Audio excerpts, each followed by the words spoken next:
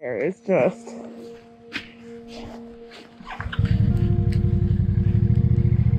wow. That is some good stuff you picked here. And it was 50 miles of gravel and mud.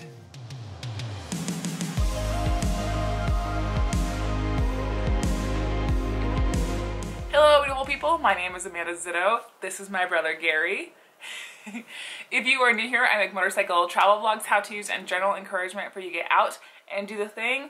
And you might be wondering why we're in a hotel room. So we're gonna go back in time a bit and show you why we're here. I think we've decided that we're going to try our hand at just going south. We're not gonna go to Leslie Gulch. It's just, there's too much water. We have accepted our fate. We can't come up with any kind of alternative plan. Everything is covered in this giant rainstorm right now, and we would rather get moving than spend money for another night in this town, even if we could find a room, because evidently there's a game happening and all the hotels are booked up. Anyway, here we go.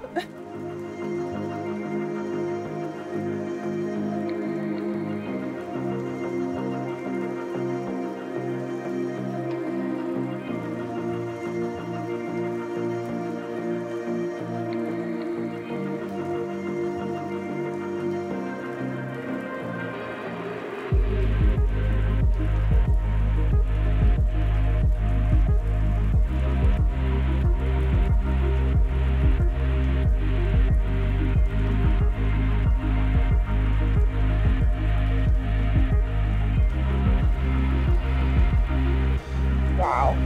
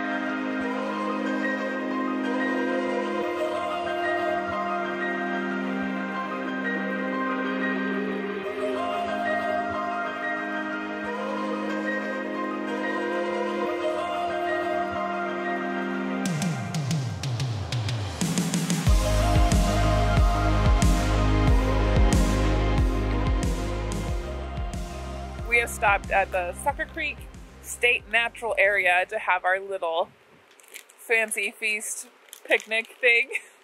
It is quite chilly. The rain has given us a small break, knock on wood, so that we can have our snack and keep moving. The mud hasn't been terrible, but there is definitely mud. But it's so worth it. It's so beautiful here. Oh my gosh. I really want to come back when it hasn't been raining. I feel like this would be a really cool place to spend like 3 or 4 days. Just like find a spot, base camp, and explore. Yeah.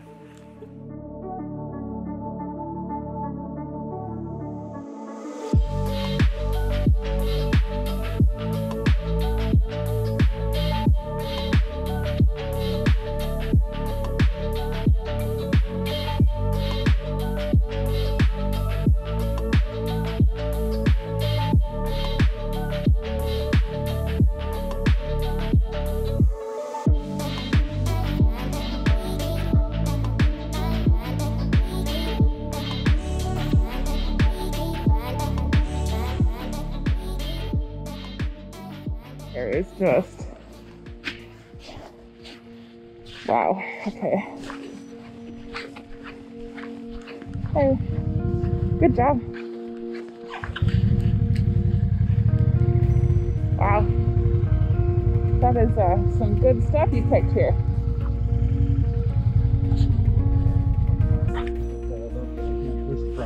Okay. Okay. Okay.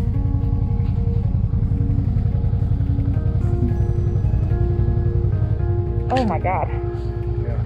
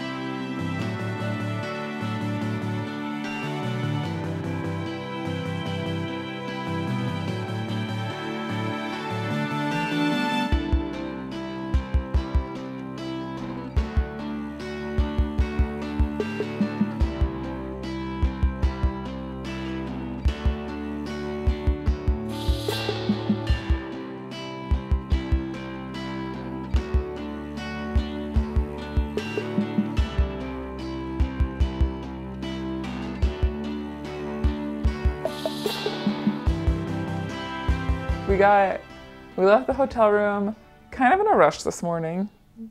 Not really this morning. No. At noon. Noon. Like literally at noon. Yeah. It turns out that the road that we thought was going to be nice and graveled all the way through to Jordan Valley was kind of muddy and mucky in the middle. Yeah. Succor Creek was beautiful. That was definitely worth riding in the rain all the way there. And then it was a little ways after Succor Creek we hit some cakey mud. Yeah. Gumbo. I decided to take the low route off of the road because I was like, well, if I go through as much rocks as possible, that will give me some kind of traction through the mud. It was definitely slippery, and I definitely had my landing gear out the whole time, but I made it through, and brother decided to take the high route. It looked much better up there, but it was not. It was much worse, in fact. Anyway, I think tomorrow's goal is just to get to the Alvord. Yeah. To get to Fields. And then brother is going to try to head home on Sunday. I can't believe it's already Friday. Mm-hmm. This week has been gone so fast. Going by. Oh my gosh. I am so tired. This week has been going by so fast. Little did I know that the first campsite outside of Maupin was like going to be the best campsite. Anyway, we're going to go to bed.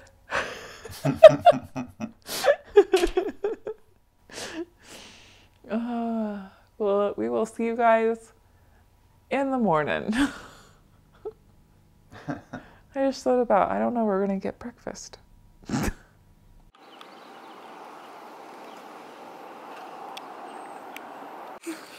Hello, sweet thing. Huh? Oh, thank you. Good morning, beautiful people from Jordan Valley, Oregon. As you can see by the gray skies and the wet slab, it is still raining. Our goals today are to go see the Pillars of Rome, maybe wave at the playa. Since it's been raining, we're not going to be able to ride on the playa. It's just going to be too mucky.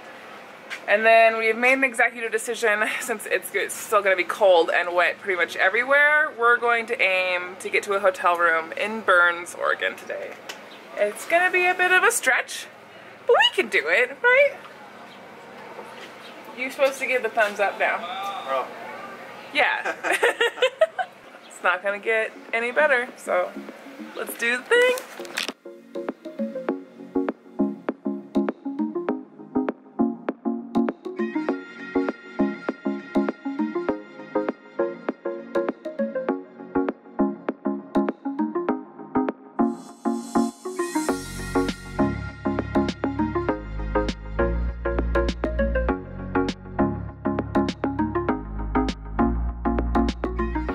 We have made it to the Pillars of Rome. And even though it's raining, it's still pretty awesome.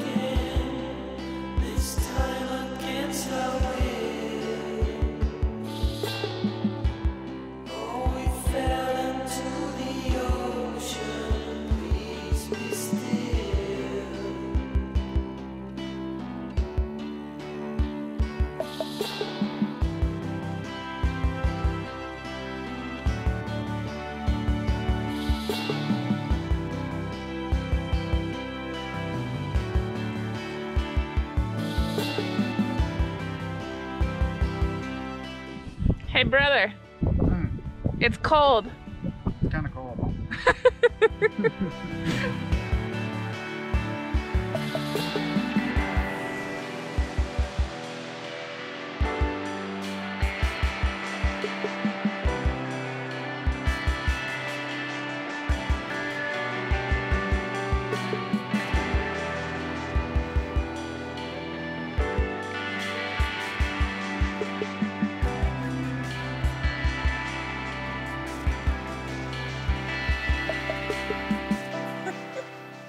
We made it to the Alvord.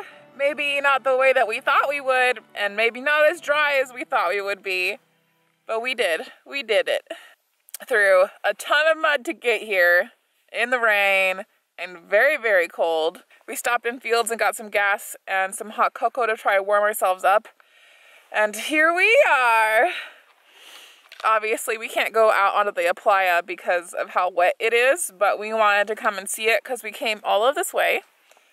We came, we saw, and now we're gonna haul butt to Burns to where I booked our hotel room for the night. And I'm very excited because my arms are wet up to my elbows. What do you think, brother? Was it worth it? Worth it!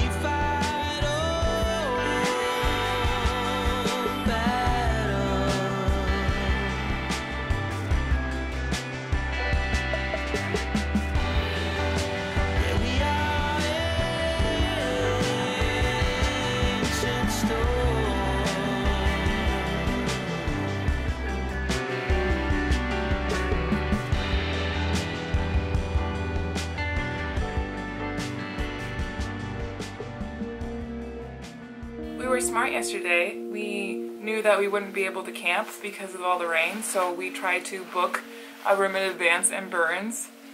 And we got there at like, what was it, 10 p.m.? Yeah, like 9:30, 9:30, 10 p.m. I booked a room with double beds.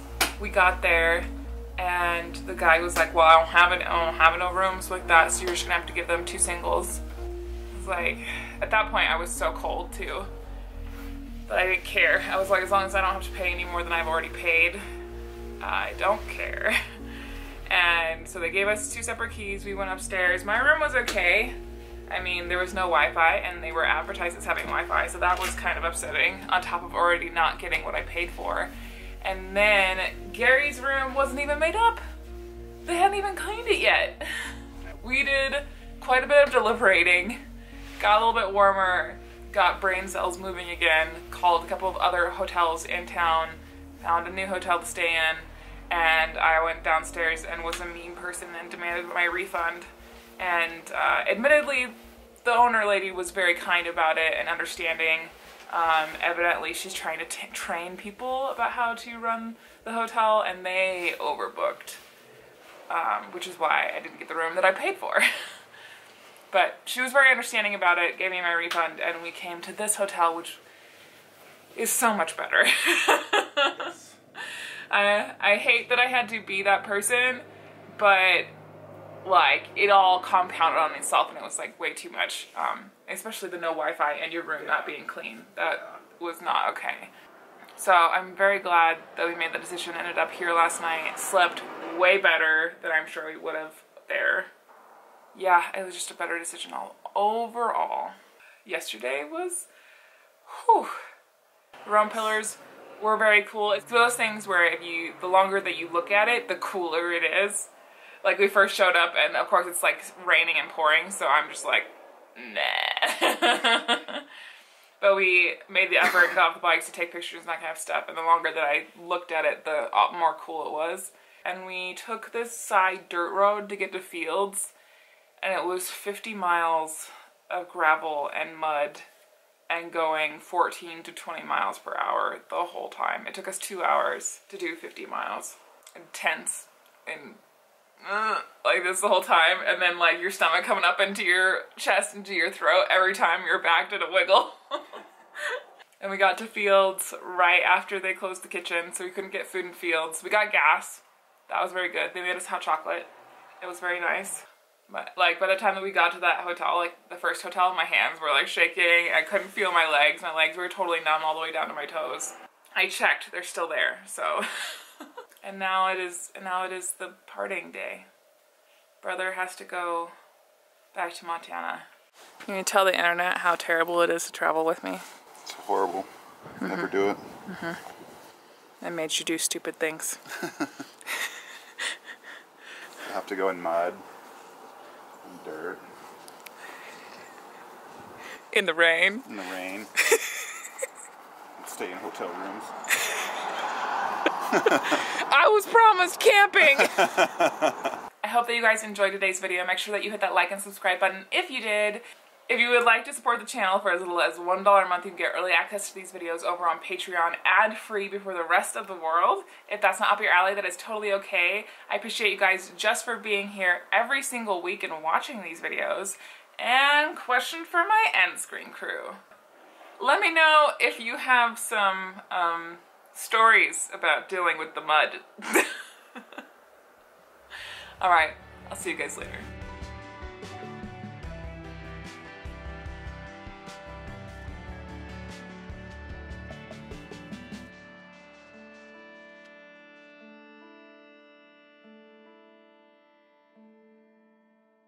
Okay, bye.